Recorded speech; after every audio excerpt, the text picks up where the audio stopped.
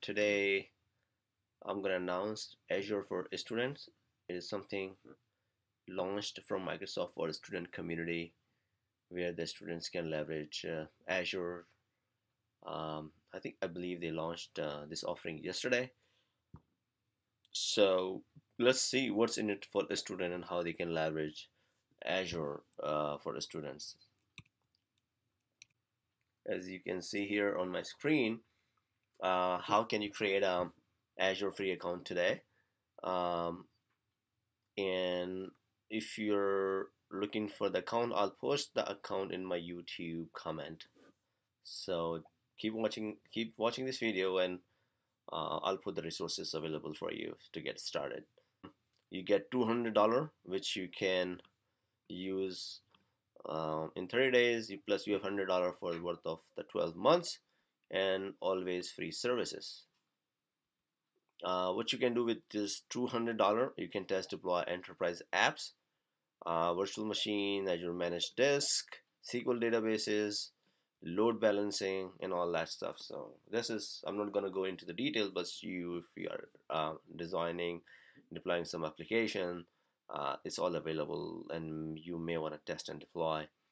You can do custom mobile experiences, as you can say, app services, Azure, Cosmos DB, and all that stuff. You can learn about the data lakes, data analytics, HD. So let's see Linux virtual machine, Windows virtual machine. You get managed disk. So you may not be familiar, but that's the point. I mean, when you sign it up, you get the idea, you get the chance to learn it. The blob storage, the file storage, SQL databases, bandwidth transfer, and how can you take advantage of this service at any time. It talks about the 10 mobile apps or API.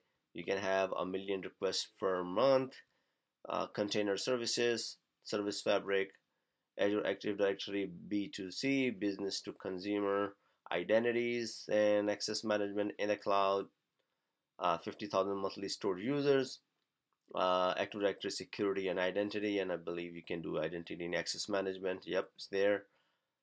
It's not even for the development side, but also on the infrastructure side. If you want to learn more about identity and access, that's a very good way to start learning. Visual Studio Team Services, 5 users, you can create 5 users.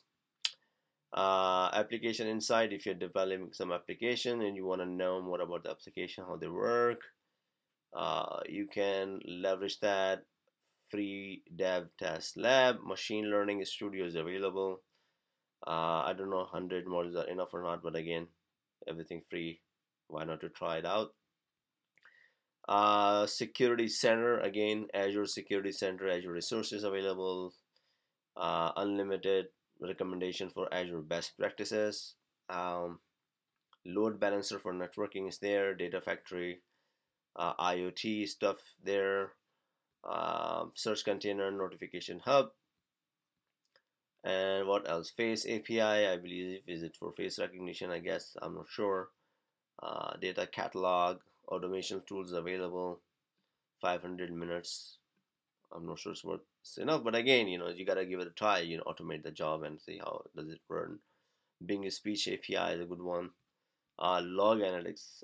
This is 50 virtual networks you can create. This is really really good. So 50 virtual network you can create, which is really good number of network you can create. VNet data center, data transfer, networking inbound only, bandwidth data transfer, machine learning. And what else? It's free, no string attached. It's free. You don't even have to provide your credit card when you sign it up.